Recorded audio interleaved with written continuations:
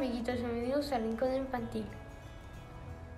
Ahora quiero platicarles de la semana de niños que tuvimos que terminó ayer.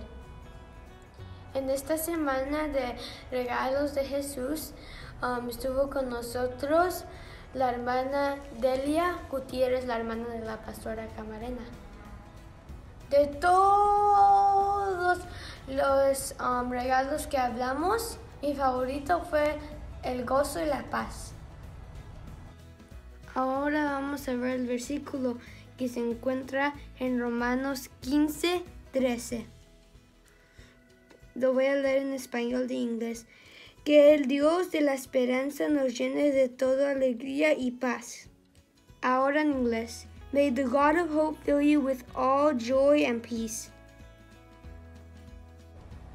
Ahora vamos a ver una lección de la gozo y de paz que aprendimos en la semana de niños.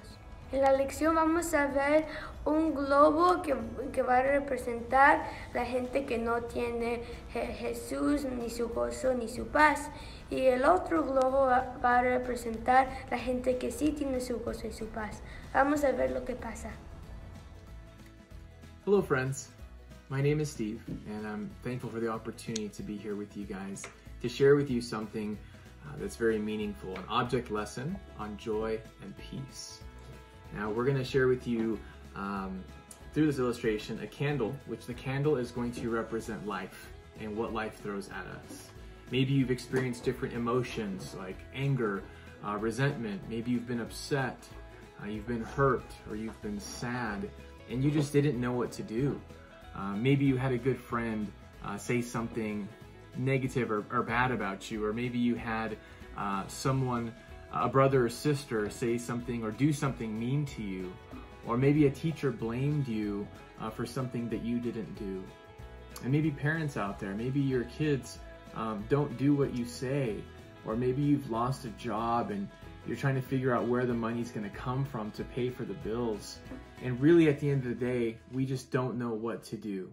How do we handle the situations that happen in our lives? So again, in this illustration, in this object lesson, this candle represents life and what happens our way. And really when these things happen, we have a choice to make. Are we going to call on Jesus, or are we going to just go on and try to deal with these things ourselves? So I have my son Isaiah here, and we have an experiment with these two different balloons. One balloon is going to represent an individual who just tries to do things on their own, doesn't call upon Jesus. And then the other example is going to be someone who does call on Jesus for that peace and that joy. So this first illustration again is someone who comes who does not come to Jesus and is trying to figure out life. Whoa!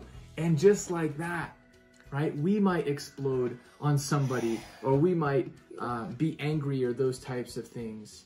But why don't we take a look at a life?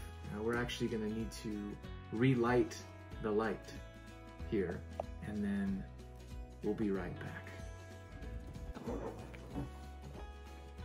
Well, we have our light back on, and if you know life, you know that even when the light goes off a little bit, it comes back on with different trials and troubles that come our way. So the trials are back, and now we're going to use the illustration of a balloon that has that peace and that joy that God gives us even through the trials. And so Isaiah is going to use this illustration of this balloon to see what happens when we call on Jesus. You know, what's unique in this situation is we put water in this balloon, and that water represents that peace and that joy that God gives us. In fact, the Bible says in Philippians 4, verse 6 and 7, it says, "Do not be anxious about anything, but in every situation, by prayer and petition, with thanksgiving, present your requests to God, and the peace of God, which transcends all understanding, will guard your hearts and your minds in Christ Jesus." Friends, we don't have anything to be anxious about. We need to come to Jesus. Jesus, our Savior, our Redeemer, our everything, wants to give us that peace and joy that only comes from Him, that comes from above. I'm going to leave you with this promise in Isaiah 43, verse 1 and 2. And the Bible says, "When you pass through the waters, I will be with you. And when you pass through the rivers, they will not sweep over you. When you walk through the fire, you will not be burned. The flames will not set you ablaze. And I just think it's just so beautiful. And my encouragement to you is that you would trust Jesus with all your heart. And that even though the flame sometimes is a small flame or sometimes is a huge fire of flames in your life, that you will come to Jesus. You can trust him through everything, friends. God bless you. And I hope this was a blessing for you. Espero que les haya gustado este mensaje y que tengan paz y gozo siempre.